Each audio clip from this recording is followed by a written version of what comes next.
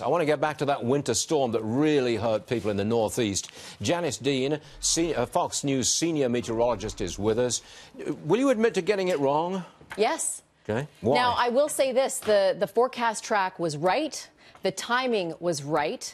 It was off by a couple of degrees. So we were trending more of a warmer storm. We were going to see a burst of snow. We're talking about New York City here. Yep. A burst of snow in the afternoon, and then it was going to transition from snow to sleet, maybe freezing rain, and then rain. But because the temperature was colder at the surface and the different levels of the atmosphere that we look at, the atmosphere is like a slicing of temperatures, right?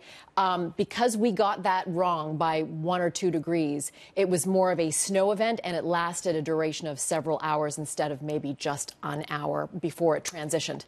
Otherwise, it was a great forecast.